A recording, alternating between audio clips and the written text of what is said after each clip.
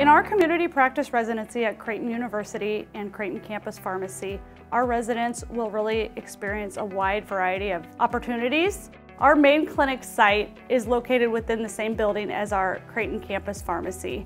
So our residents work with medical residents, they work with pharmacists, they work with physical therapists, they work with occupational therapists, they may work with social workers, they work with many interpreters in pharmacy management, with a preceptor, complete a publication. They will do grand rounds, presentations. In our facility, our residents get to work with a wide variety of patients, which includes many refugee patients.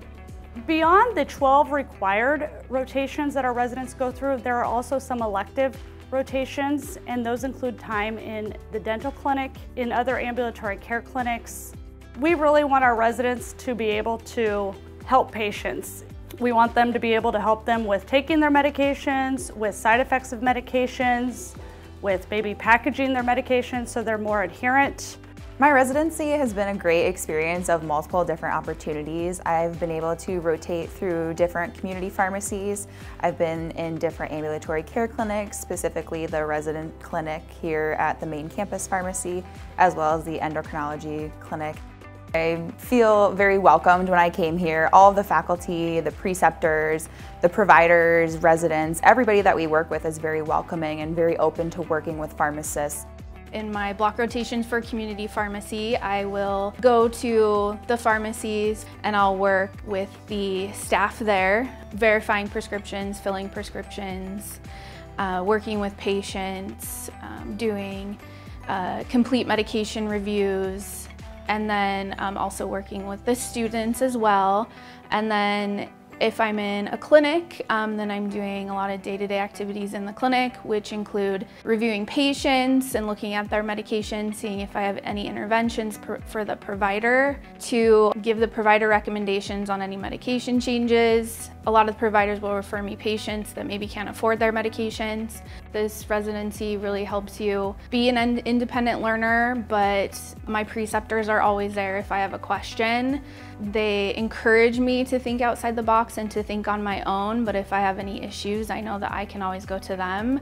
And then it really makes me realize what it takes to be a pharmacist in the real world as opposed to what we are presented in school.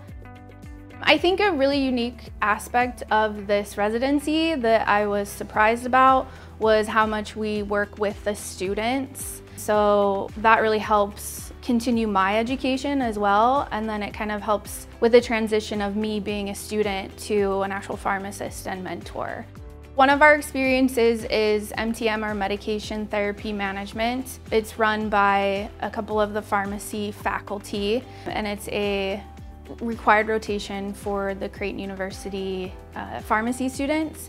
And so what we do is we go to the center and we call patients with the students, and then once we feel comfortable calling patients and doing medication reviews for those patients, then we can kind of progress and be more of a mentor to the students, and we will listen to their calls, give them feedback, so you get a good view of both sides as a patient care person, but then as well as kind of that mentor and the faculty member as well.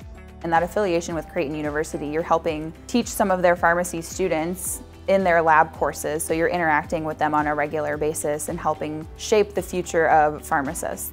Part of this residency is developing or enhancing a service, and so what I've done at the Creighton Campus Pharmacy is I have increased Shingrix vaccination rates, and we've partnered with the Family Medicine Clinic to vaccinate the clinic's patients and protect their patients from developing shingles. My research project is focused on bubble packaging medications for patients to see if that helps improve their adherence, which then can help improve clinical outcomes such as blood pressure, hemoglobin A1C, and cholesterol levels. My research experience was pretty much non-existent. I didn't do any research in pharmacy school, so I really had no idea what to do as far as my research project.